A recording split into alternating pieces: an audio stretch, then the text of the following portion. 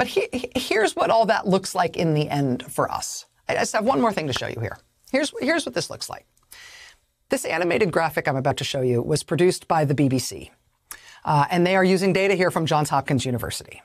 And what you're going to see here is a graphic that shows the progression of how the coronavirus pandemic spread throughout the world. This thing is only about 40 seconds.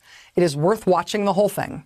I particularly want you to watch when the part at the bottom of your screen, the part that shows the time frame that we're in, I want you to particularly watch when it gets to the very beginning of March.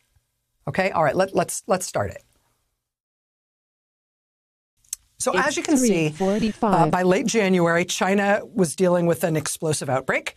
But even as that country started to grapple with tens of thousands of cases, the rest of the world remained largely unscathed.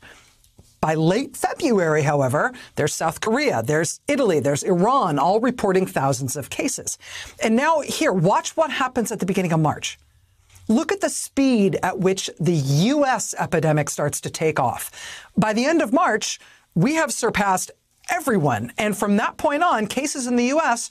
continue to grow with astonishing speed by the thousands and then by the tens of thousands, and nobody is even close. That is the proof in the pudding. That is the data that shows a failed national response, the worst failed national response on earth, right? How our response is an international disaster, because of the way our unchecked, unmitigated spread of the virus now dominates the pandemic worldwide and dominates the human prevalence of this virus on Earth.